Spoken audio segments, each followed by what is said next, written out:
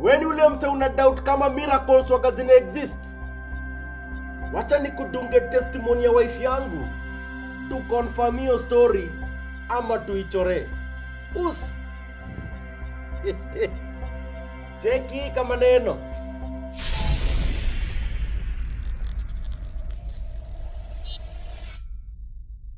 Atukuya zini Budaboss live manika kinuka tunakausha enda spakei mini anka wako wa power. Budaboss, sabu na bali mupenda kujiachilia venye na feel. Leo nimekaa mtu kuwadunga testimony mazejo ya wife yangu mtu wangu. Municheki mazejo Sunday tulikuwa marathon. Of course. Job yangu ilikuwa ni kumpiga support na kumgojea kwa finishing line. Lakini labda mazee unashanganiaje jo mazee ni nini ilikuwa imenidunga excitement mazee kuhusu story ya marathon.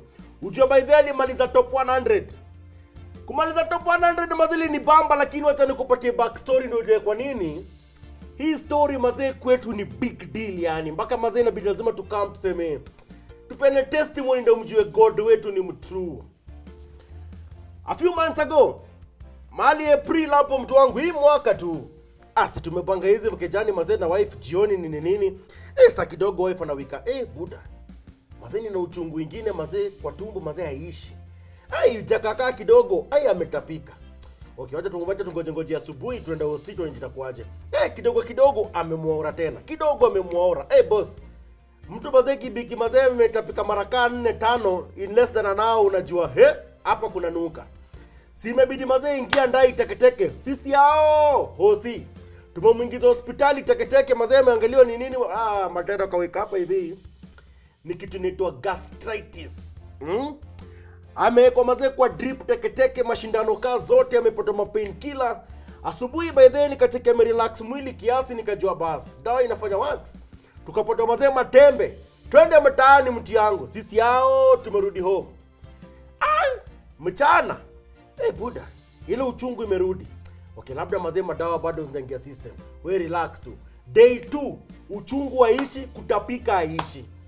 Buda mazee tumepiga hesabu tukauliza mbali kama sikiza hapa. Vitu za tumbo enda kwa hotero wa tumbo. Kuna watu mazee ni ma specialist wa kudeal na tumbo peke yake. Ngori yote ya tumbo. Sisi hao tumerushwa mazee kwa specialist fulani. Ni mzae oni chale amefanyia story kwa miaka. Tumeingia jamaa akachekecheke akasema nini? Gastritis kitu gani? Hii si gastritis. Hii ni food poisoning. Wachani na hizo madawa mlipewa. Chukueni hizi dawa zingine fresh mtu yangu one time. By kesho.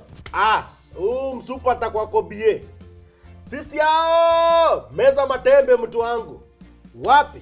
Kutapika constante. Mazee ni day 4 uchungu haishi, kuvomit haishi. Buda mazee tumerudi kwa hotero. Oya.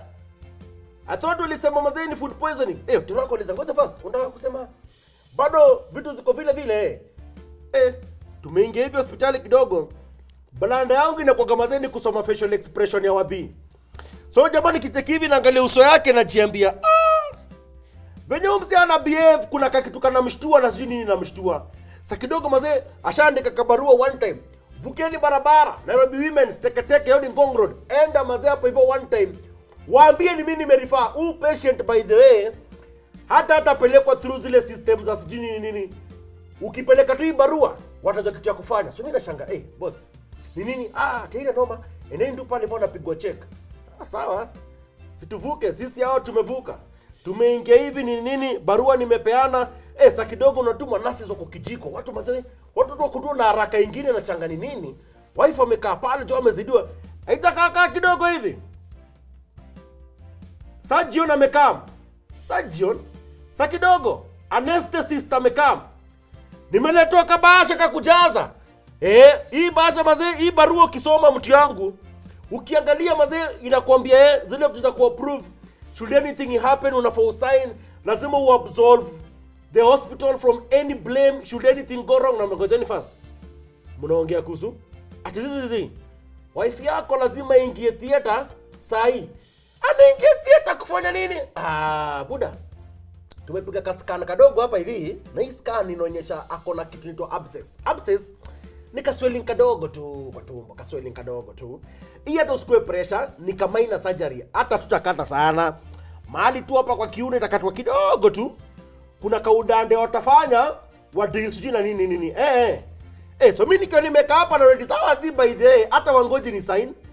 Mimi naona mazejo watu wamekimbia kijiko, watu wanajipanga. Naanza kuvutia hadi simu. Nikiwa hapo hivyo. Menta wangu ananivutia musi. Oya. Menta wangu akianza kukuuliza, mnajuana tumejuana miaka ngapi? Unajua kuna kitu nyeti nataka kukuambia. So menta ameniuliza, we, tumejuana na wewe miaka ngapi? Naambia nyewe miaka ni forgot ni mob. Kwa hivyo unanitrust.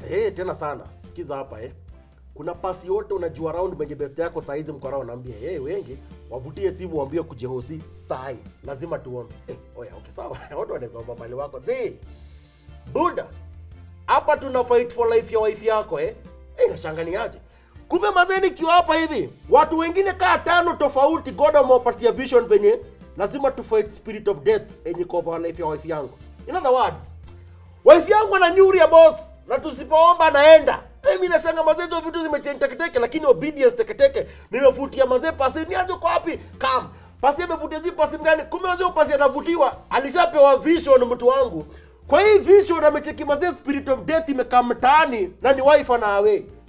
So watu wanaomba mimi sina copy. Mimi niko hosi na jua mazee tunataka kudeal na kangori kadogo kamekam. Wadhi tofauti wenye hawajaongea na each other. God amepatia vision ya venye life ya wife yangu inago. Watu lazima wafanye nini? Wa pray. Si Buda mazejo kupeana masimu. Si watu mazejo kupeana messages. Si kila mtu kuomba mali wanaweza omba. Hapa ni kufight for life and death. Sisi yao. Msupa ameiko control. Tunaenda nini? Hii stretcher anataka kupeleka OC. Aingizwe theater room. So tukiwa pale, wife ananiambia, Buda come. Nimekuwa na vision. Umekuwa na vision? Haki nani niambie vision kwa sababu nataka kujua tuombeaje. Ananisho zizi. Siwezi kakusho hii vision saa hii, ndakusho nikitoka theater. Mimi nashindwa the hell. Anyway, haina deadly. Si wife ndo huyo ameingizwa theater. Mimi nilijua tunaenda tu kuangaliwa vitu 2-3, sasa hivi tumeingia theater. Budo kia theater kuna ka reality fulani kanataka kukugonga na za kujiuliza. Na what if wife ashindwe kutoka hiyo theater mti yangu? Haina deadly. Si ameingia theater. Buda mazee ilikuwa anafai kwenye minor surgery. Minor surgery ni wewe.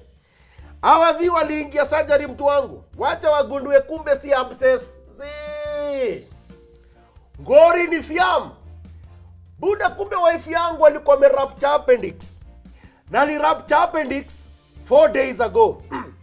Madoki wananiambia atukirupture appendix, ile uchungu ya appendix Buda nika labor. Hakuna venye mtu anaweza kaa siku 4 na hiyo pain. Hawaelewi wife ndiye alikuwa in pain bana changamase alitoboaje siku 4.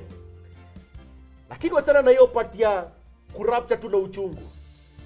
Buda niliitwa after surgery imedai, nimeitwa kando. Nikaamba Buda, unaona hii chupa ya half liter? Hii si maziwa mti yangu. Hii ni pass. Walitoa half liter of pass kwa tumbo ya wife. Yaani ili rupture ikaanza mazee kuanlish. No, daktari ananiambia ndio uelewe nini na tunakwambia. Wanasema atukiwa na pass kidogo kwa tumbo au waga wanajua systems zinaanza kushat. Kuna maorgans za kuleta balanda. So wakiingia pale hosi walikuwa wanajua tukitoka hii surgery tunaingia complications. Hii ilikuwa ni given guarantee. Buda hii surgery ilienda mazee alipigwa cut ingine big sana by them. Wakijaribu kuweze ku clean pass kwa tumbo yote, wajaribu kutoa kila kitu wa clean hiyo pass because ikibaki tu kidogo ni ngori. Already venye imekaa hapo siku 4 ni fiam. Then imekaa hapo mti wangu anataka mazee kusafishwa, tumbo imesafishwa yote. Badala nilipewa nilionyeshwa yako ka appendix kadogo hivi mazee kalikuwa kamechumba. Na ili rupture ukweli nilikuwa na cheki mazee the infection venye nakaa. So of course wife ameshonwa nini. Then sasa mazee the journey ya recovery. Wana expect kukwenda any complications, no complications mti yangu. In fact, miraculously my boys walikaa wakanijenga tukiweza kumtoa hosi. Tukampeleka mtaani. So of course nikiwa mtaani maintenance haezi tembea, kienda mahali lazima nimbebe nimpeleke. Hii story ya for better for worse wagani true. Kuwa kae chini lazima nimbebe, kuinuka lazima nimtoe bed. Akitoka from point A to B lazima ashikiliwe. Jili kwa mazeni then kuklinio wound mtu wangu. Kuna times mimi mwenyewe inabidi nikamkuidu. Lakini mazee wife akaenda kihil akaenda kihili. Sasa nakumbuka ile part nilikwambia alikuwa na vision. Wife yangu akiwa pale hivyo, God anafungua macho yake. God amefungua macho ya wife. Wife anaanza sasa operate in the spirit. Anacheke basi in the spirit. Mali yuko ana fly in the spirit in the company of mawitch. Mawitch wamekalia mabroom manini mtu wangu. Wanaelekea tu place inakaa tu zi. So wife akiwa hapo anashangaa nafanya nini katikati ya mawitch. Wife yangu akaanza mazejo kushout akisema zi, mimi si belong na nyinyi. Mimi niliokoka. Nili give my life to the Lord mazeni kiwa myang. Mpaka sai mazee mimi ni mse wa God. Si belong hapa, mimi na belong to Christ. So the more anasema hivyo, akaanza kucheka kirudi nyuma mdogo. The more anasema, the more anarudi nyuma ama witch sasa anaenda in the opposite direction na yeye. Akaendelea kuproclaim yeye belong to our na belong to Christ until the point where wife yangu anasema alikamtuko presence fulani ya a big glorious figure. Yeye anabelieve ilikuwa ni Christ. Yesu by the way. Anabelieve ilikuwa ni Christ. The glory yenye ilifeel mazee, the light alikuwa anacheki na the peace ilikam. Yeye alikuwa anabelieve alikam kwa presence ya Christ. Then akanitoa tu picture fulani ikimuonyesha famo na watoi wakicheza, akajua hapo ndo akajua by the way ataingia theater na atoke.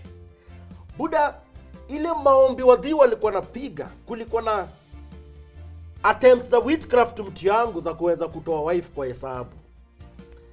Na prayer mazee ili come through kudeliver wife kwa jaws za shetani. Na Buda nikicheki wife yangu only 7 months, hata imefika 7 months kwa less than 7 months.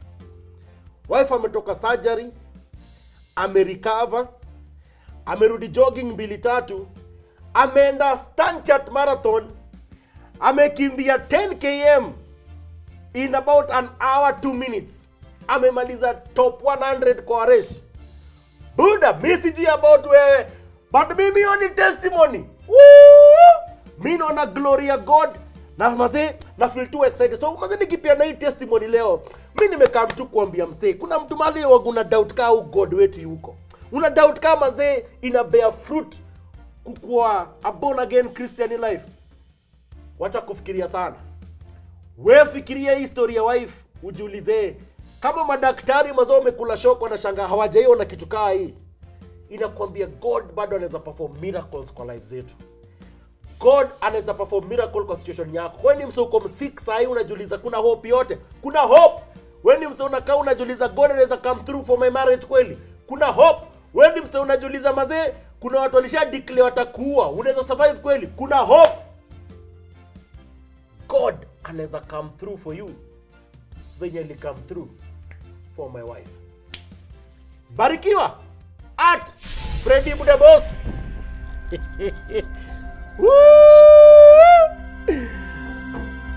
Next year Stanchart marathon. Mimi na wife tuko ha.